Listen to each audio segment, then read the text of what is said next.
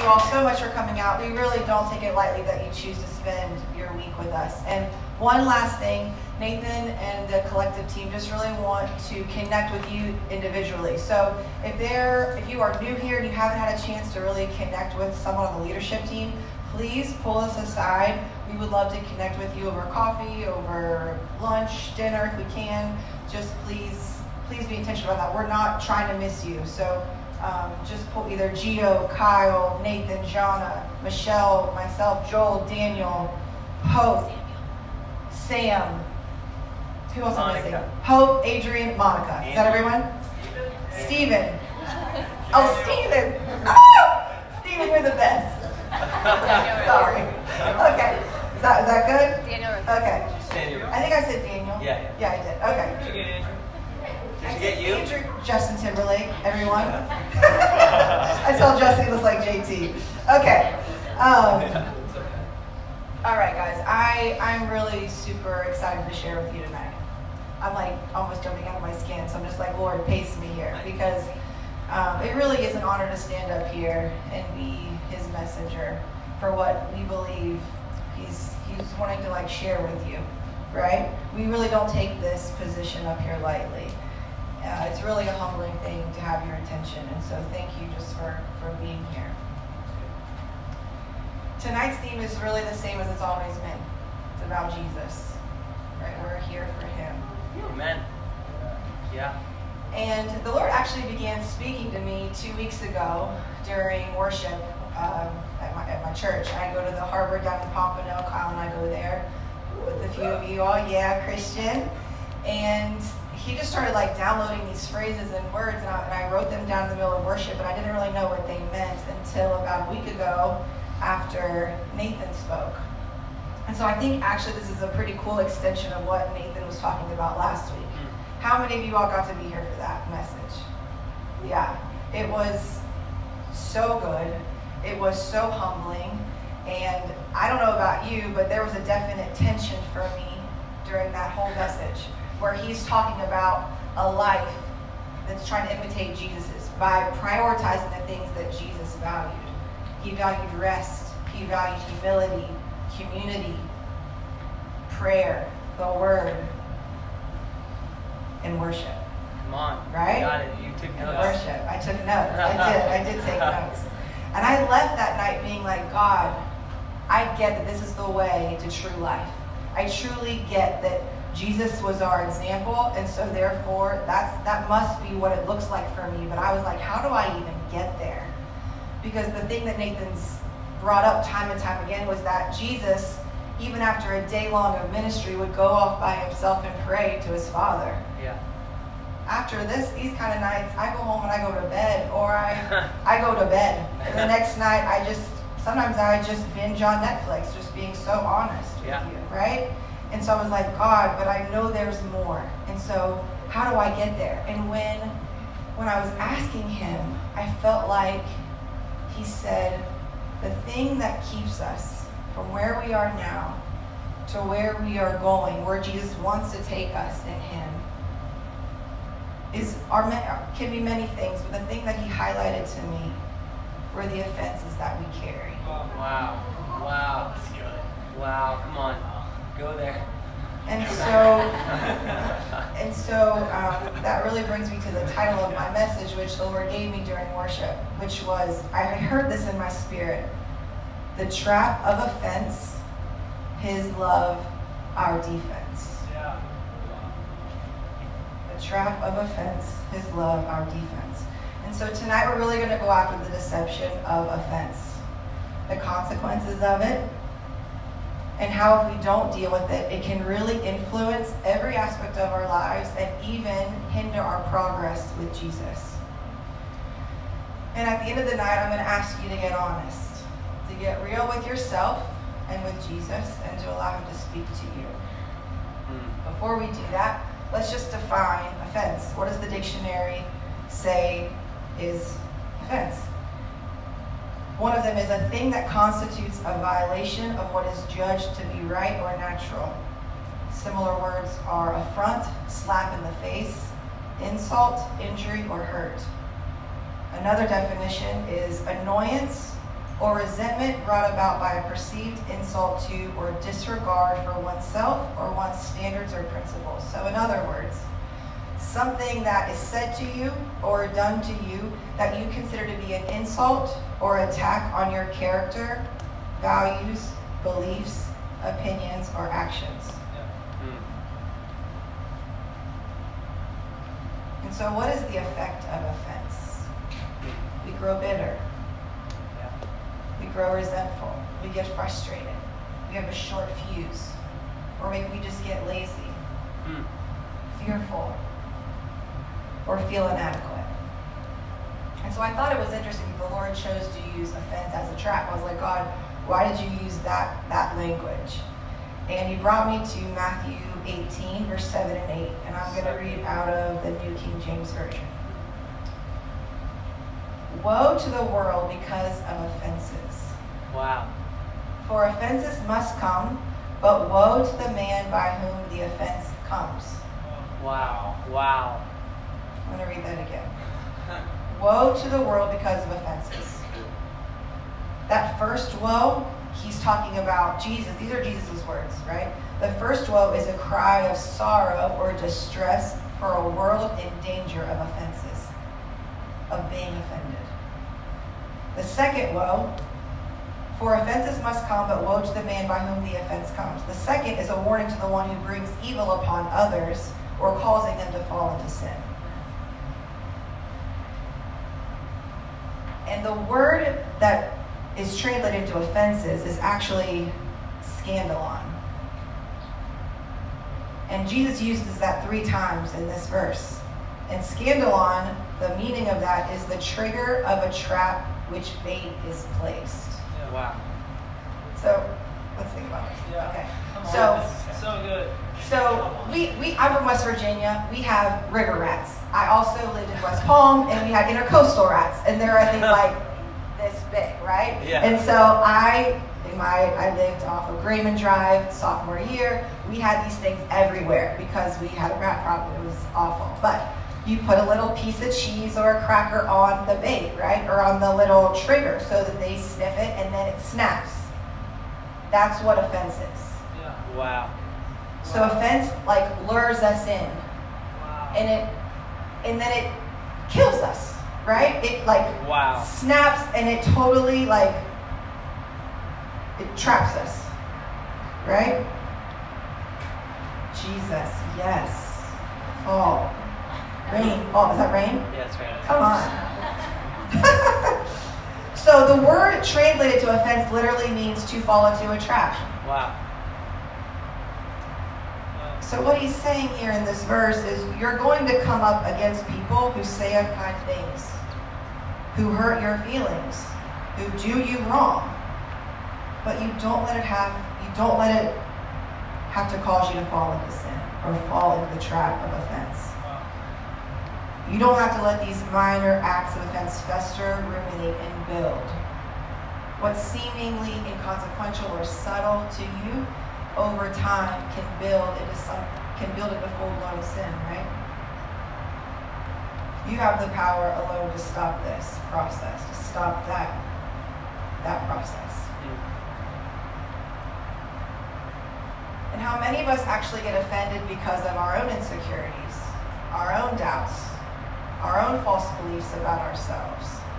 Sometimes it's not even about the other person, but it's what is started in our own mind. And this was often the case with Jesus. He was not a stranger to offense.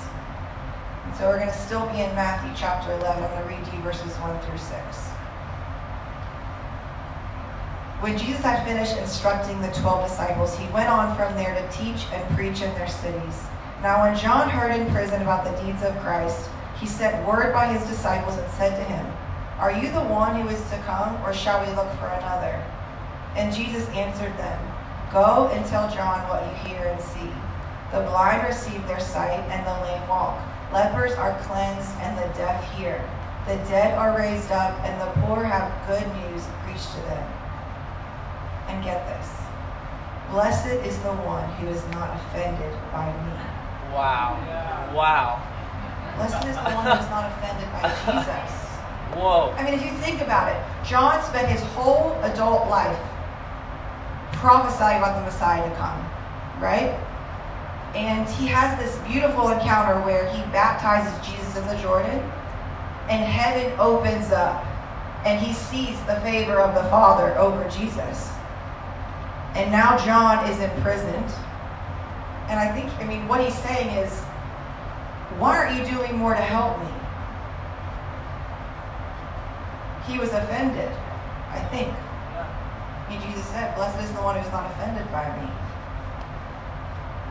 And I love Jesus' response because he chose to reply in a way that highlighted the focus of his ministry: to heal the hurting and restore the lost.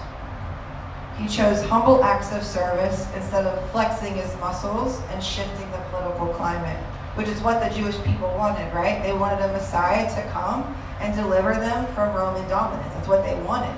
Yeah. But Jesus was not what they were expecting. Wow. Thus his entire ministry to many was offensive. Wow. That's so good. That's it.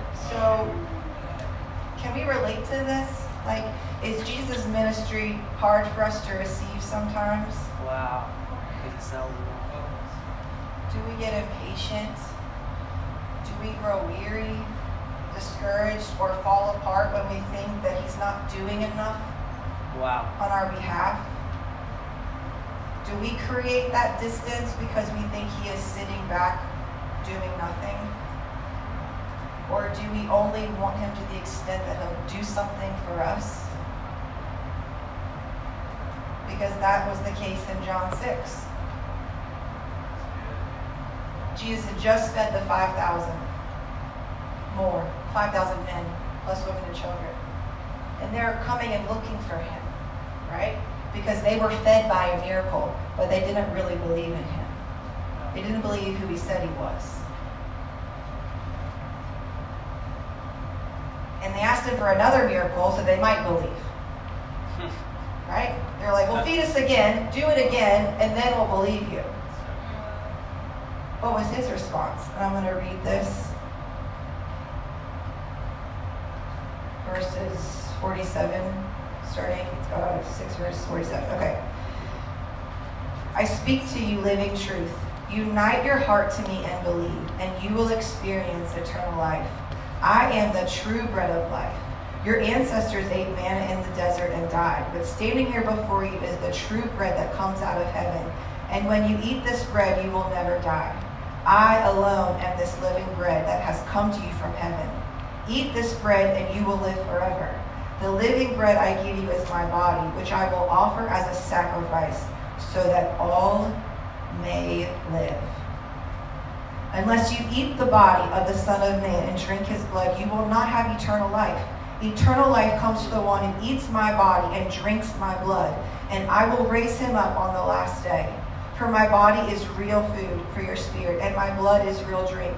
The one who eats my body and drinks my blood lives in me, and I live in him. Wow. The Father of life sent me, and he is my life. In the same way, the one who feeds upon me, I will become his life. I am not like the bread your ancestors ate and later died. I am the living bread that comes from heaven. Eat this bread and you will live forever. And again, they didn't get it, right? And they didn't have Holy Spirit. So I can see why that would be hard to receive, right? Like, eat my body, drink my blood. That's weird, right? Yeah. It's weird. But they were offended by this message. They were disgusted. It even says, that's disgusting in the Passion Translation. How could anybody accept it? Jesus knew they were outraged and told them, are you offended over my teaching? Wow. Wow. What will you do when you see the Son of Man ascending into the realm from where he came? Like, you think you're offended now? Just wait till I die, raise again, and then ascend into my Father that I've been telling you about all along. Like, what are you going to feel like then?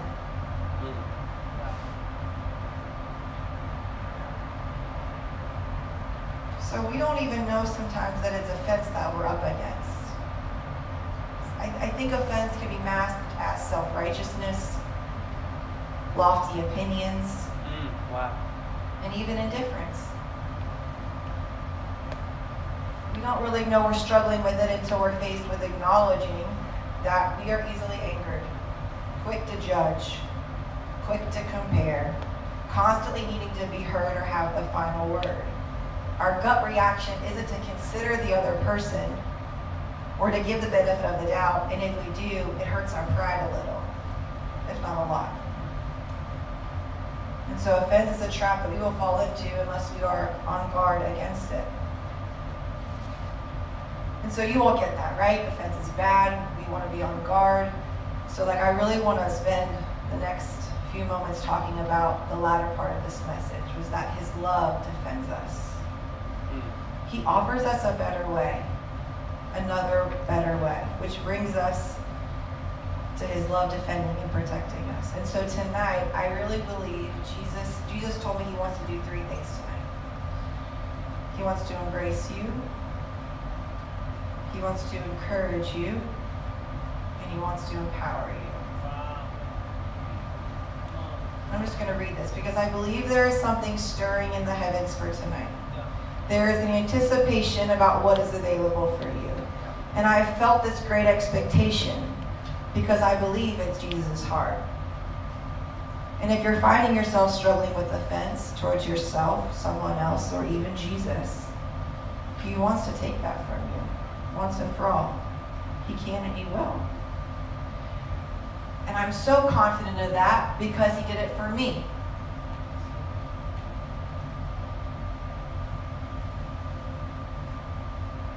In 2015, I ended a 4-year relationship with a man I was convinced I was going to marry. We had baby names, and when you think you're going to marry someone, you just go there, right? And so I thought this man was my husband. I spent 4 years investing in this relationship with him.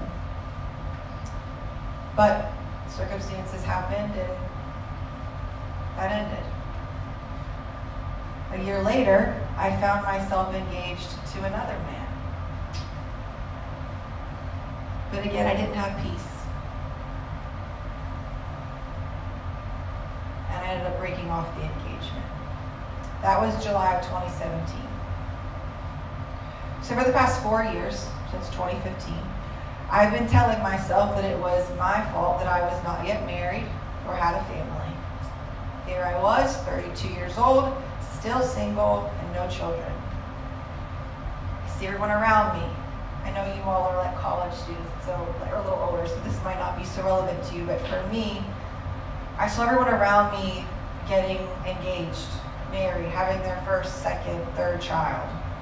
I thought I was behind on the timeline. I hid it well, but I was very angry and frustrated. I couldn't celebrate other people in their seasons of celebration. It was awful. I couldn't get over my own disappointment. And the thing is, I really wasn't even mad at God. I blamed myself for my choices, for not one but 2 failed relationships, and believed that now I was paying the consequences of those decisions. I really lived under "it's my fault and I deserve it" type of mentality. The Bible talks about reaping and sowing, right? And so this is what I had sown. God wasn't to blame, I was. It was my fault. The root of my offense was actually me. And this mindset spilled over into every relationship with Kyle, with my family, with my coworkers.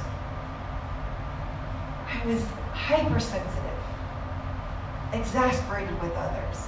I wasn't comfortable in my own skin. I really didn't know who I was.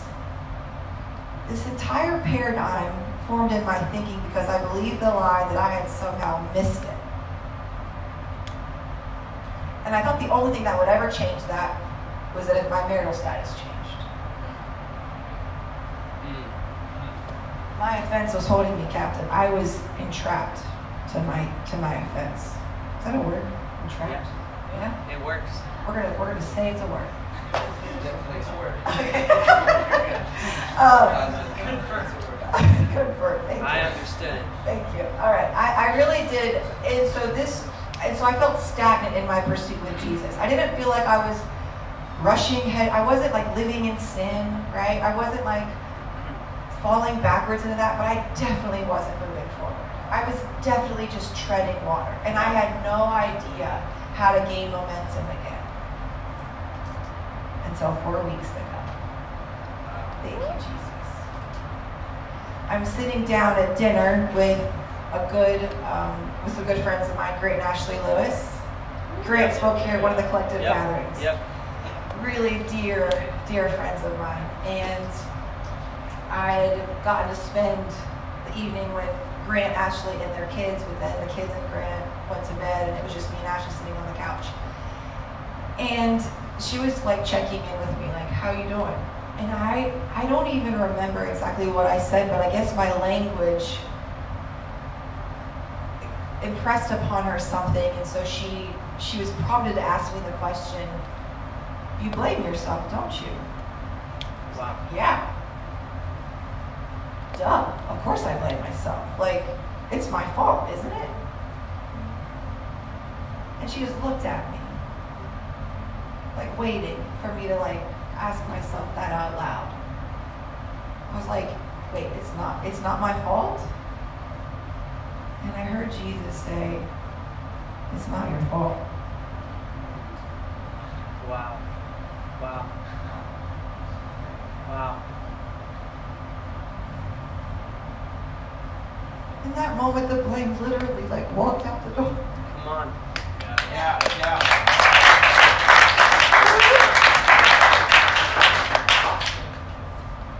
Come on, Danielle.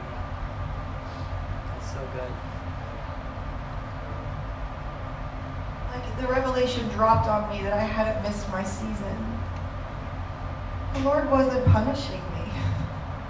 He was protecting me. Yeah. Wow. That's good. He was always working on my behalf. Always. The timing of my season was not lost. It just wasn't my time yet. And that knowledge, that kindness, that simplicity like wrecked me. And I was like a puddle of snot and tears for like 20 minutes. Plus Ashley, she just loved on me. Yes. And so guys, maybe you can't relate to my story. Maybe the root of your offense was caused by someone else. A mother, a father, a brother, a sister, a teacher, a coach, a friend, mentor, a boyfriend or girlfriend, husband or wife. Or maybe you are offended at Jesus and you just can't seem to get over how you think he's let you down. Whatever your story, I really believe Jesus' message to us is the same. You haven't missed your season.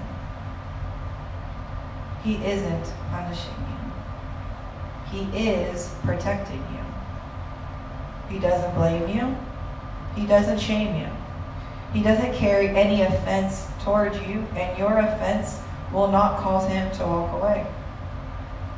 He still chooses you even if you don't choose him. He loves you. You're his kid. And so I think what he's trying to tell us tonight is that this is what gets in our way from getting where we are now to where God wants to take us. I felt like he, in that moment, said, it's time, Danielle. Take my hand and we're going to keep moving. You're not going to stay here anymore. And you don't have to stay here anymore. And if you question if Jesus wants to do this for you, then please don't, because I believe part of my deliverance and the timing of it was for now, was for this occasion, so that you too could encounter perfect love and leave this place lighter, freer, and more you. Good. Amen. Come on, that's good. I will always remember that night with my friend Ashley. It has marked me forever. And I believe tonight can mark your lives too. And if you need more evidence of this, Jesus has shown us all throughout scriptures that he longs to heal us of our hurts, our pain, and our lost time. He wants to redeem it all. In Matthew chapter 4, verse 23, it says, Jesus ministered from place to place throughout all the province of Galilee. He taught in the synagogues, preaching the hope of the kingdom realm, and healing every kind of sickness and disease among the people. Many people who were in pain and suffering with every kind of illness were brought to Jesus for their healing. Epileptics, paralytics, and those tormented by demonic power were all set free. Everyone who was brought to Jesus was healed. He didn't turn a single person away. And in chapter 8, a leper throws himself at the feet of Jesus and he says, "You can heal me if you really want to." Can you just imagine that? Like this leper who no one wants to be around. Like he throws himself at the mercy of Jesus and he says, I know, Master, I know you can heal me if you really want to. Jesus says, of course I want to. Like, be healed. Like, of course I want to heal you. That is his heart. Of course, like he wants to take it all from you. And so I don't know, maybe you're good and this doesn't resonate with you at all. But if there is anything that you're believing about yourself, past failures, mistakes, mess-ups, or whatever offense you're carrying, I'm here to tell you that the love of God is here and available right now.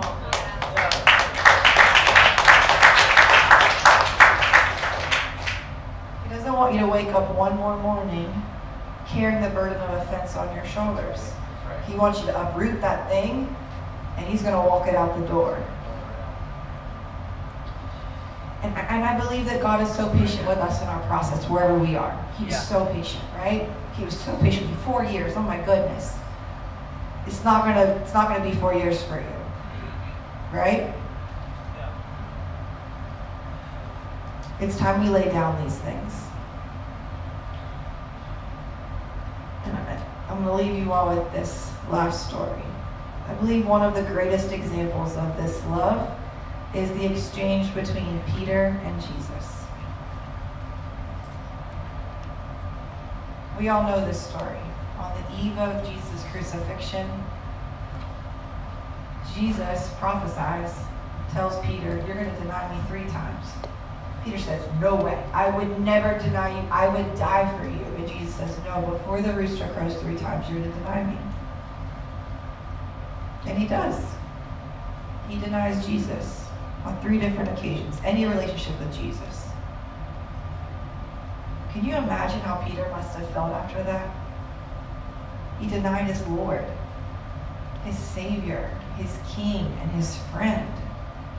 Can you imagine the shame and blame he must have felt?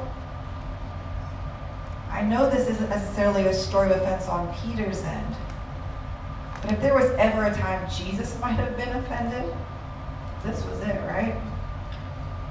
His very own denied him, not once, not twice, but 3 times. And I love Jesus' response. It's so Jesus.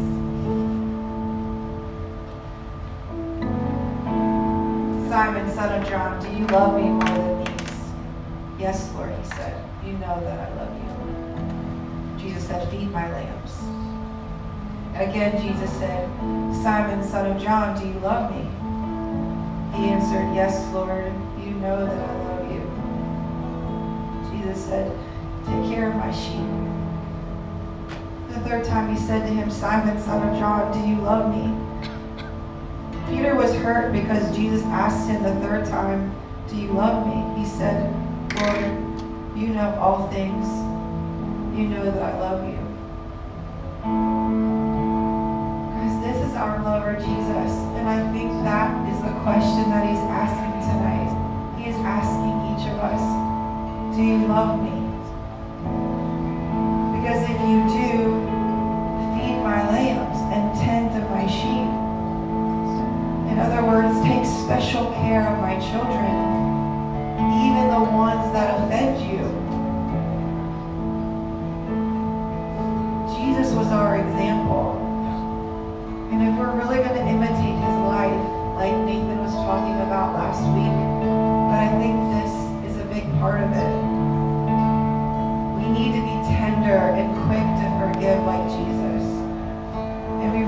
do this sincerely and completely until we release our right to our offenses.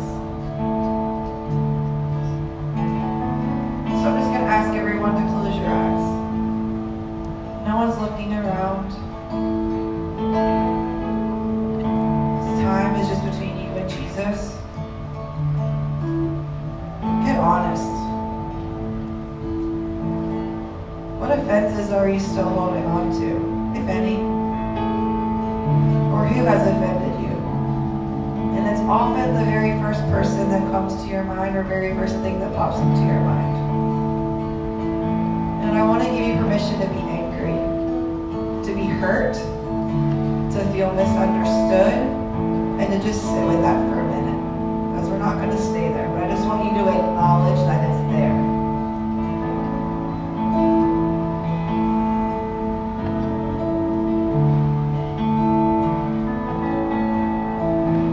What is Jesus saying to you? What is he speaking to you?